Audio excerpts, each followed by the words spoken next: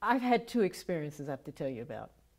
My character would sit in a chair down front, and in her mind she's reliving her youth, and I would just keep focused, straight ahead. One night I'm sitting in the chair, and all of a sudden I hear, "Psst, psst, Leslie, psst." And I'm thinking to myself, this is theater.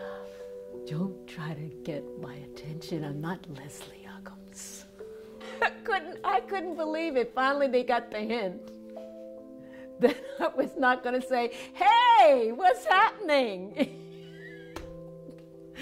Only in live theater could this happen. Then another night, we had a situation where we were doing the scene, Jason and where he confronts me because he's so upset I'm not the perfect person that he thought I was. And all of a sudden we hear strange noises happening. I guess from the emotion that was running high, that we had a guy who was with his family, it triggered an epileptic fit. And we had to stop the show. We were scared, is he going to be all right? And they took him out, and it was the last 5 minutes of the show. Now what do you do?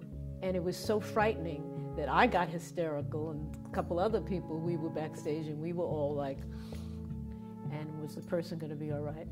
But then the rest of the audience was like, I hope they're coming back to finish the play.